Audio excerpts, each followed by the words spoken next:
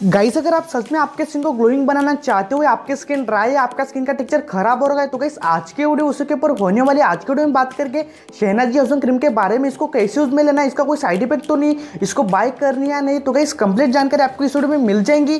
तो आप सभी से रिक्वेस्ट है कि आप इस वीडियो को शुरू से लेकर प्लीज एंड तक देखें, और अभी तक आपने हमारे चैनल को सब्सक्राइब नहीं किया है तो नीचे रेड कलर का बटन दिख रहा होगा, उस पर क्लिक कर देना है ताकि आप हमसे जुड़ जाओ, और उसके बगल में बेल आइकन है उसको भी पक्का हिट कर देना है ताकि मैं कोई भी नहीं डालूं तो आपको तुरंत पता लग जाए। तो गाइस इस क्रीम का नाम है Shehnaaz Hussain शामोइस्ट plus intensive moisturising milk cream. तो गाइस इसके इंग्रेडिएंट्स की बात करते हैं तो उसमें कुकुम्बर यूज में लेगा, एलोवेरा, बादाम ऑयल और भी गाइस काफी सारे हर्बल इंग्रेडिएंट्स यूज में लेंगे जो कि आपके स्किन के लिए सेफ है, जिसका स्किन के ऊपर कोई भी साइड इफेक्ट नहीं होने वाला है, तो आप इसको इजीली यूज में ले सकते हो। तो गाइस इसकी प्राइस की बात करते हो 100 ml का जो पैक है आपको 300 रुपीज़ के आसपास इजीली मिल जाएगा, जो कि ठीक ठाक है। आप इसे ऑफलाइन भी बाय कर सकते हो, मिले तो, नहीं तो डिस्क्रिप्शन बॉक्स चेक कर लेना, वहाँ पे आपको उसकी लिंक मिल जाएंगी, आप सीधे वहाँ से ऑनलाइन बाय कर सकते हो।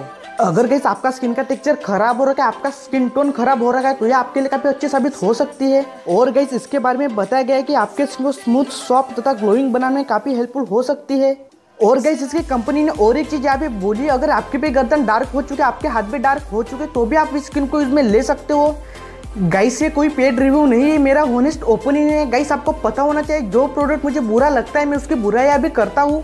और गाइस क्रीम ही सब कुछ नहीं होती, अगर आप सोचते होंगे कि मैं क्रीम से सब कुछ हासिल कर लूंगा, गाइस क्रीमी आपको सारी चीजें प्रोवाइड नहीं करवा पाएगी, साथ में आपको अपने स्किन का ज्यादा से ज्यादा ध्यान रखना पड़ेगा।